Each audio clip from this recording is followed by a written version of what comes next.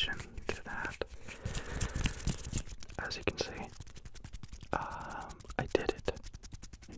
I bought that fancy Sony camera after trying my friend's camera a week ago. I just had to do it. I was always so against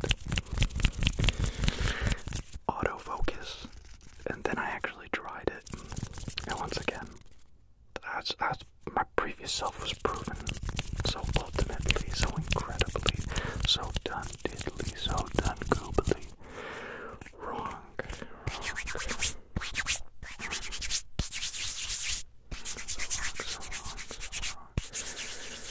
So, I can't get this camera to look as good as I did on the other one, but maybe that'll just come in time or something.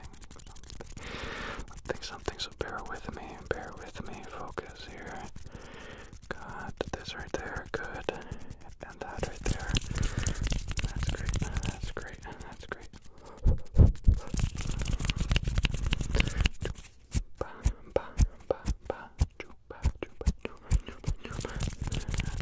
Flip. So these are the hand sounds you are more or less accustomed to. But as always, I wanted to go a little bit extra, read all about it. So I went to my doctor and I said, listen doc, I got some sticky bumps. He said, sticky bumps? What are you, a poser? Basically told me to go pound sand. But that's alright because sticky bumps, although maybe not what the doc prescribed, is what I am prescribing right here and now. So we're gonna get this all over our hands. Come on, get your hands together. Put them in. This is basically a really sticky type of wax that you're supposed to put on a surfboard so that you don't slippery do. How about you? So I'm just trying to get this all over my hands. I'm completely covered in the stuff. I'm just thinking, did I remember to do the thing that I was supposed to do to the camera? I don't know. Honestly, this camera is supposed to be like way easier. Buy wax. Way easier than my previous camera, which I still have. I'm probably going to use once in a while. But for whatever reason, because it's simpler, I'm very fixated on silly things. Like I try one white balance setting, then run upstairs, try it, and see what it looked like. Then I'd go one tick higher, one tick lower, and it drastically changed the image. Where on my previous camera, you just kind of record and then worry about it when you're editing. But here it's like you gotta get it perfect in camera.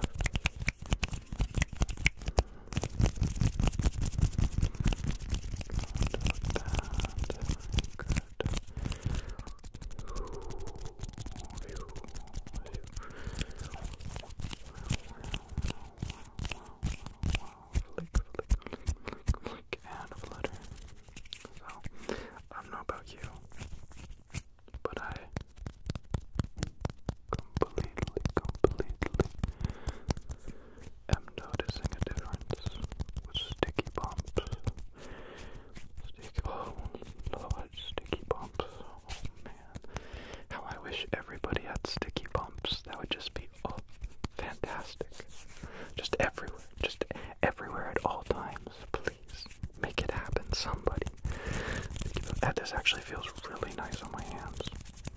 It's like, it feels like honey, but more dry, like honey with a chalk. I'm not making it sound appealing. There you go, like that.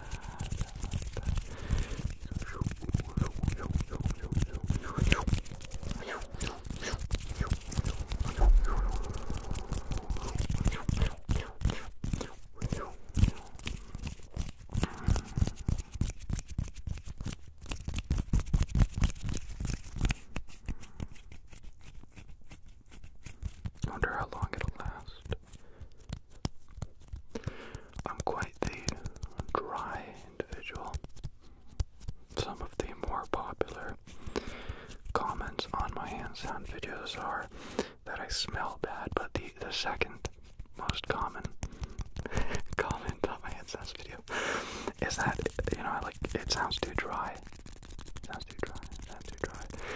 And I always accredited that to just microphones and how they picked up hand sounds. The microphones that I use and the way that I do things. But if I put all that to the side and I be completely, utterly honest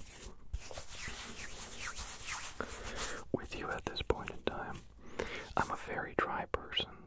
And I don't moisturize either. I just don't. I use a. Listen to me. I'm not kidding. I've never been more serious in my life. I use a Dove bar of soap from head to toe, and then I go about my day. Okay, that's all you need to know. That's all I need to know about me. And because of that, I think I'm a pretty dry person. That's what I did for the majority of my young adult life.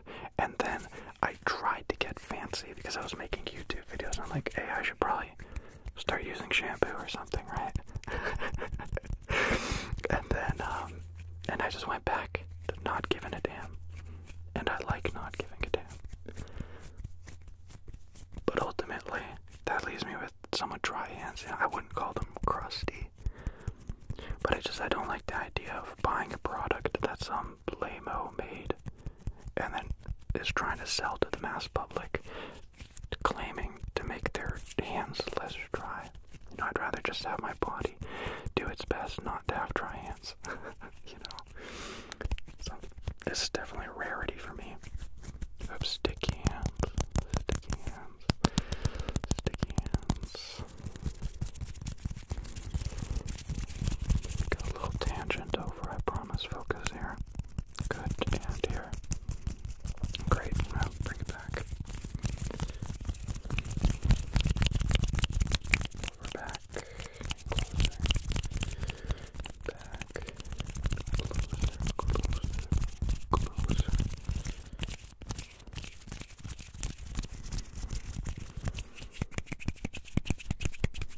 It's starting to sound a little bit drier. Could just be in my head.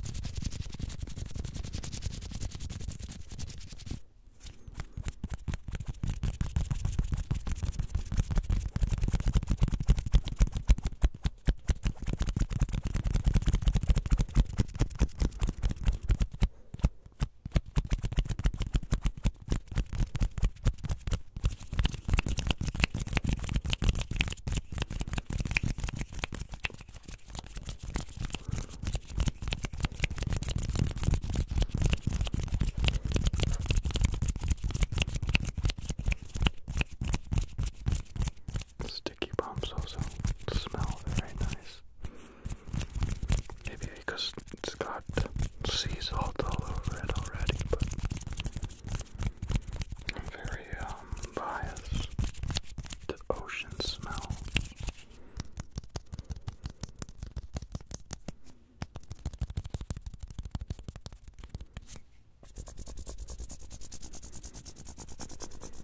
Wait, what was that? I think that was a cat purring off into the distance. Wait, no, it's legitimately walking all around your head over here and over here and back.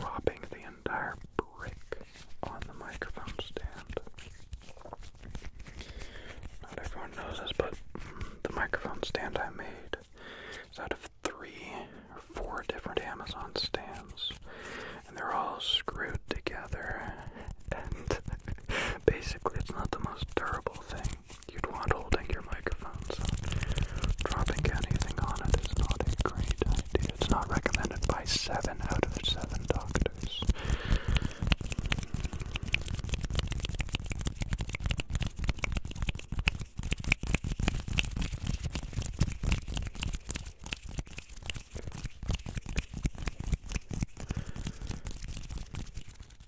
I've barely done finger flutters.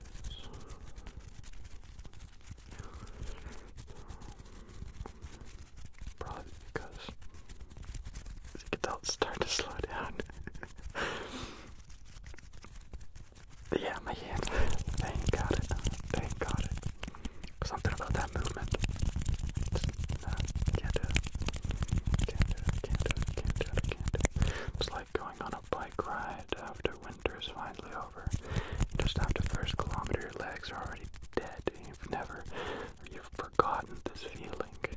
Previously, you get on the bike and you go and you go and you go and it feels great. But after hibernation, you get on that bicyclette and oh my gosh, I didn't know my body could fail me. You shall not go any further. Not here. Not there. Somewhere around here. No.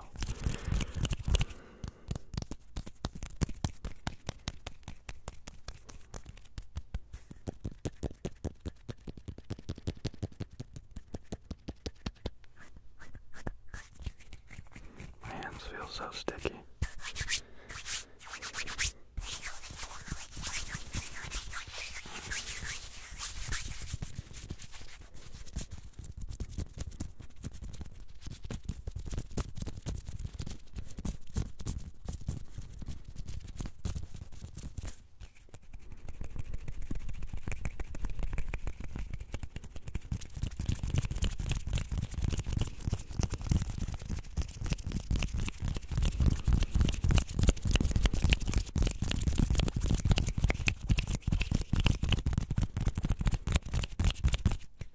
I think it probably is. Probably it's just the lens. I really don't like this lens. For those who know and for those who don't, when I got this camera, it came with a kit lens. People argue whether or not it's better or worse to get a camera with a kit lens. I think it's a good idea. I mean, you get the lens for a third of their usual price, and then you can use it, learn the camera, and then sell that lens and get a different one. But I dramatically do not enjoy this lens. Something about just the way it works and all the electronics on it. It makes me uncomfortable. Like, I'll click record and it won't work one time. And it's the last thing you want when you make some time and prepare a video idea. You click record. Bam. Bam, bam, bam, bam, bam. My friend's camera, I had a similar issue. The camera would overheat. Did I put it in a bad situation and record in 4K and high megabits and yada yada yada? Yeah, sure. But if you noticed in that video, I think there were 3 cuts, and it is monstrously rare. I mean, impeccably rare for my videos to have cuts. I like continuous ASMR. I don't like a lot of editing typically. I just like sit down and do it, you know. And with that video, it got very frustrating because the camera would overheat and power off. I found out later that you can change the overheat warning higher. That's what I did for this one. So it'll shut off a lot later, if anything. But yeah, just one of those things. You don't want any of this to get in the way. You're you, and you don't power off, and you don't have overheating problems. You're laying in bed, and you're comfortable.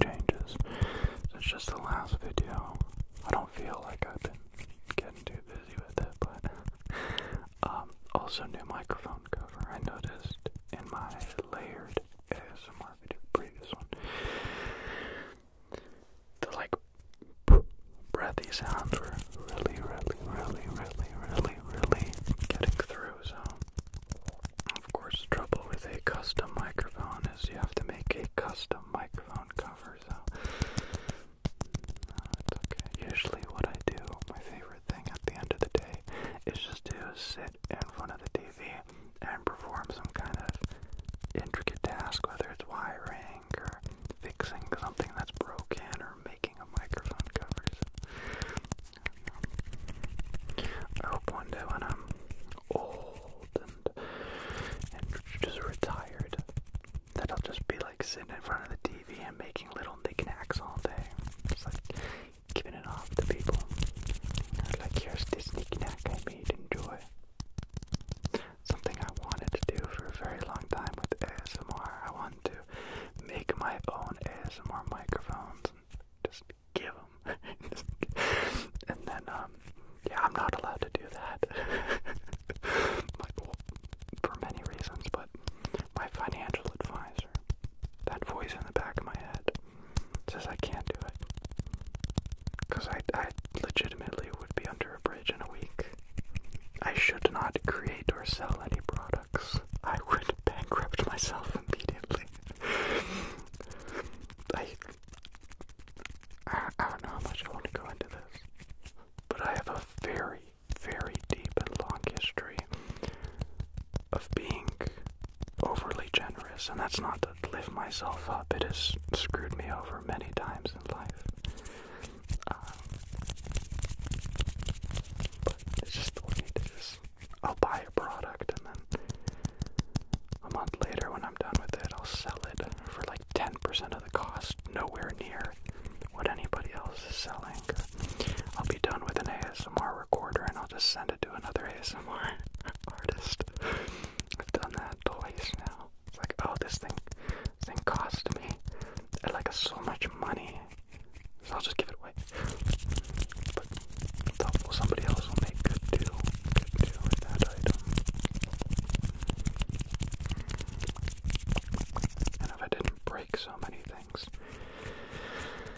I'd probably give away a lot more. Very good. What I like about this camera, though, I'll tell you, there's a big old light right beside you. It's red, and that tells me that it is recording.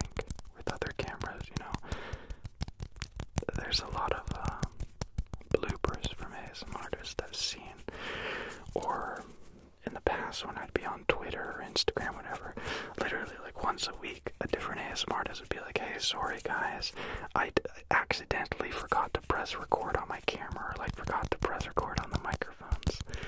And that's such a common thing to see, even me. I mean, not for a long time, but years ago. Yeah, I just like forget to press record. You know, you see a screen on and you think it's recording, and then you make a video for 20-40 minutes just to find out, hey, guess what? You was not recording. Sucks to be you, I guess.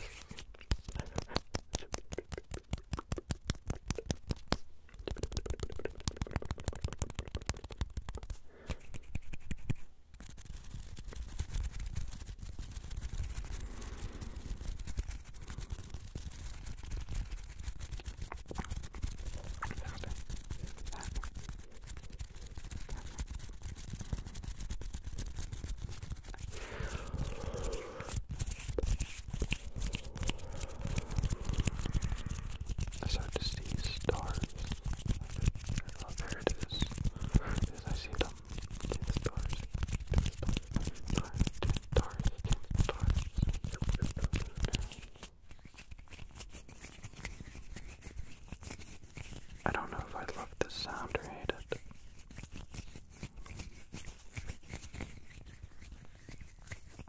I do usually love fairly intricate sounds. It's like rustling, not really drawing sounds